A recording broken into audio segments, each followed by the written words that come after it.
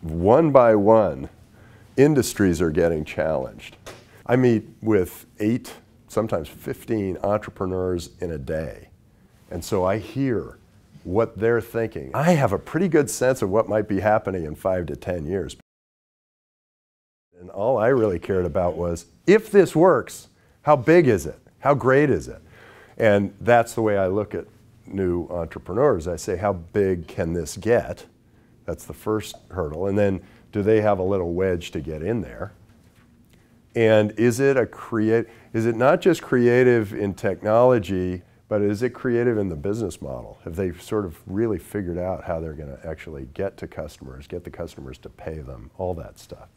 And then there are a few entrepreneurs that are just bursting out of their chest, and you just have to back them. They could be making, you know, the lid inside the cup, inside the whatever, just some small tiny thing. But if they have this incredible, you know, have to change the way this operates, then yeah, I just back them because I just can't not. Actually, it's interesting. 3 have come to mind already. 4. 5, 6. No.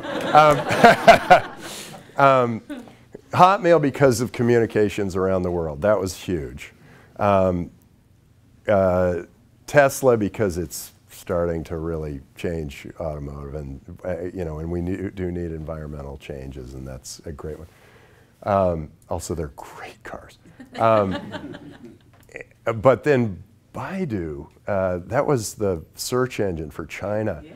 And that almost had, I mean, Google had a huge effect on everybody, everywhere. But that kind of had that country, I think that probably had the biggest effect. I think Baidu may have had the biggest effect, yeah, on the most people.